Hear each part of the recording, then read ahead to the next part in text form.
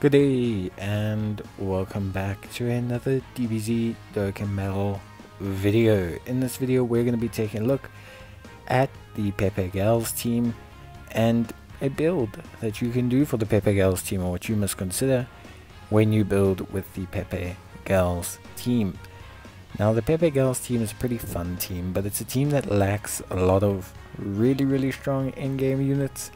It's got a lot of really strong utility based units, and that makes running content like SBR and ESBR quite fun with them, but it lacks a couple true endgame units. But we're going to try and take a look and see how good they can be in endgame.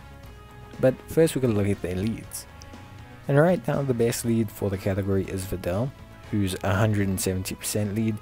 Hopefully they'll bring out a 200% lead soon, because this will elevate the team quite substantially. In terms of the rest of the leads, the other lead you'll often see is Int Ribrianna, or Brianna de Chateau, who will immediately transform into Int Ribrianne. Int Ribrianne. So yeah, pretty simple stuff. You also have some sub leads like Launch, 120% lead in the form of Launch, but yeah, she's also decent, I want to say. Yeah, in general, pretty strong kind of leads, pretty nice variety of leads. The big thing with Peppy Gals is always going to be how you build them. They have a couple kind of divisions naturally, but the one thing they all have in common, at least from a link perspective, is going to be Battlefield Diva. Now Battlefield Diva is an incredibly crucial link for the Peppy Gals team, and it tends to kind of, really bind everything together. Every single Peppy Gals unit will have Battlefield Diva, and it basically keeps them all together. But there's a couple of subsections you can easily see being defined. You have the Earthlings, kind of Dragon Ball Saga version of things, with Launch, Belma, Chi-Chi, and these units will have things like the Incredible Adventure, Guidance of the Dragon Balls, Battlefield Diva, and they'll link up pretty well together. You've got Physical Chi-Chi, Strength Chi-Chi, Launch, Belma. All of these units will link up pretty well, and they're all going to kind of have the same build. You then get the Universe 6 Saiyans kind of build, and this includes units like Kefla, Kale, Caulifla, and these units are all going to share crucial links as well. Tournament of Power, same Warrior Race, etc. So pretty decent stuff. Universe 6 also as a link, so very strong components of the team. Also units that probably need an EZA now, although I'm scared to see how good they will be after their EZA, which is probably why they're holding off on them. Then of course we have Videl. Videl's kind of an outlier, and she falls along with a bunch of other units that are all kind of like outliers, or not outliers, but just aren't specifically designed or metriced to one build. You also have some android units as well, although I don't really think androids is kind of the way to go with Peppy Gals, just due to the kind of functionality of the androids and how they all work. And then of course we also have the crossover units, and we have the Universe 3 units, which are obviously Ribrianne, Kokunsa, and Rosie. And these units all actually link up pretty decently with the Universe 6 ones, because they share links like Tournament of Power, etc.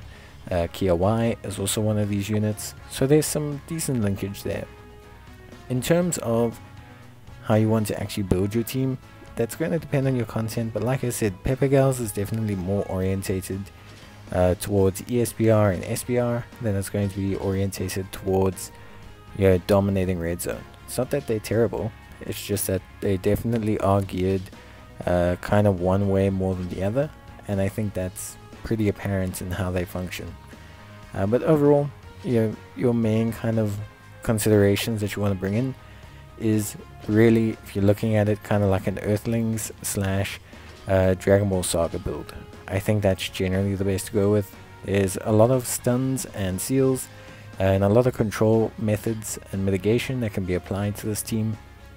I will say, Int Ribrianne is incredibly powerful after her EZA, and running her as a double lead, even though it's a lower lead skill, is honestly not bad, as I definitely think it's better overall, especially if you're taking on harder content like the Red Zone. I think having 2 Entry Brienne is definitely the better option here. You can then obviously also go for a Universe 6 build. You kind of run into a similar problem with Universe 6, and that is that, you know, there's not necessarily enough strong units to really warrant running this specific build in Red Zone. A lot of the Peppy Gals teams lack 1 or 2 units to really elevate them. For example, if I had the Kale and Caulifla Tech unit, things would be looking a lot better for the Universe 6 team. But even then, you still lack a little bit overall. But yeah, in general, there is just that concern.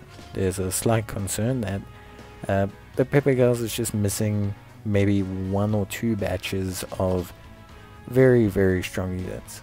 But now, you can kind of work around this, and obviously there's always a lot of considerations to give. But I think in general, Peppy Gals is still in a good position, especially when it comes to, like I said, ESBR content. I do think, that's kind of where their strength lies. I think Red Zone's one step too far for them. We'll try them out in Red Zone and see how far they can get in one. There will be a couple Red Zones that they can beat, definitely for sure. They have some really strong evasion units, and if you can get a good amount of RNG, you should be pretty good to be set up. But obviously, like I said, there are some concerns to be had, and I think this still rings true for them. I think if they can get 1 or 2 more really good ECAs, maybe just some better defensive units, I think they'll be in a very good situation. Because Entry Brienne is very, very strong, and I think overall they're very good. On the free-to-play side, they have some great SBR and ESBR options, with Lags, Demon Goddess Poutine, all of these being very strong utility-based units. Great Sandman 1 and 2, although more Defenders of Justice unit, is still very, very good. And of course Rosie, Kukunsa, Strength Brienne, Kale, Caulifla. You would have seen these units a lot in my free-to-play series, because a lot of these units are very strong and very good when they're geared towards kind of like SBR and content like that. So yeah, that basically covers Peppy Gals.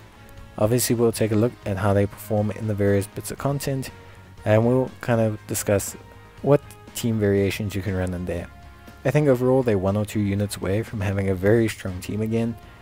But yeah, I do think they're a lot of fun. And one cool thing about Peppy Gals is that a lot of them are accessible via free to play or via red tickets and things like that. So you can still build a fairly good team quite easily. That's it from me. See you next time. Bye.